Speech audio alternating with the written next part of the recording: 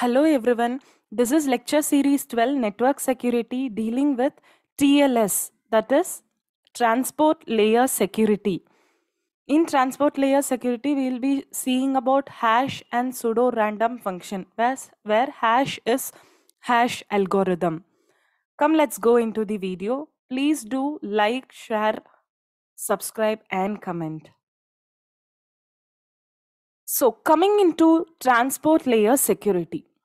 Actually, transport layer security is a standardized one wherein it aims for some standard internet version to be used. That might be version of SSL.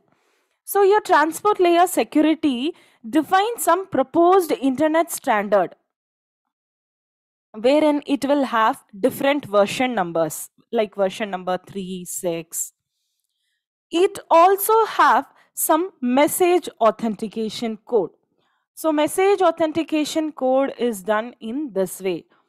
HMAC K of M is equal to HK plus OPAD HK IPAD M. So here there are difference between the SSL and the TLS MAC schemes. Message authentication code generation. It slightly differ. That is the actual algorithm and also the scope of the MAC calculation. So here in transport layer security, it uses HMAC algorithm, that is hash MAC algorithm. So here you can see what is H belong to.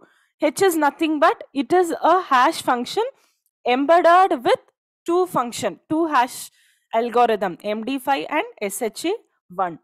So what M is? M is nothing but the input message to the algorithm, hash algorithm. K plus is nothing but it is a secret key wherein it might have padded values. If suppose if the number of bytes to be sent to the hash algorithm doesn't satisfy, the other values will be padded with zeros. But the padding will start on the left so that the complete block length will be satisfied. So total block length is 512 bits. Next, OPAD. OPAD is nothing but it is 5C in hexadecimal. That is, this value will be repeated n number of times. That is 64 times to reach the block length value, 512 bit value.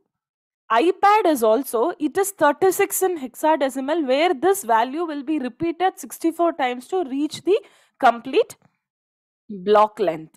So when you are considering the SSL, which was using the same algorithm, but one thing is it doesn't have padded values. It doesn't use padded bytes, wherein it is concatenating with the secret key. The SSL will use padded values which is concatenated. It is made XOR of that value.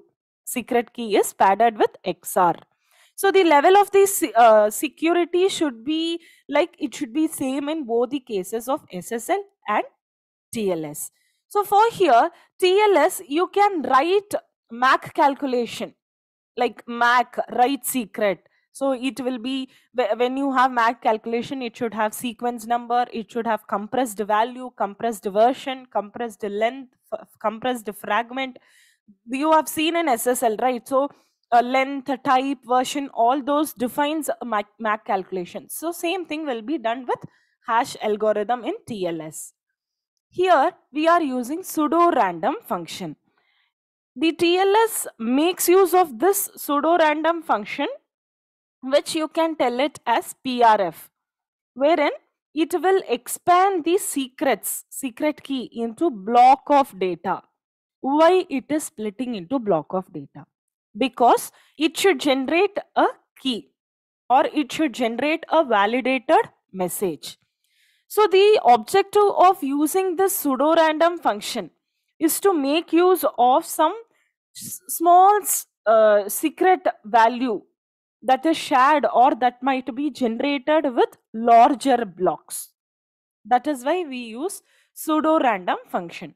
For that, what we are using is, it is pseudo random function which is using hash algorithm, where it uses secret key comma seed is equal to, it is using HMAC calculation with hash algorithm, where secret key is a of 1, a of 2, a of 3.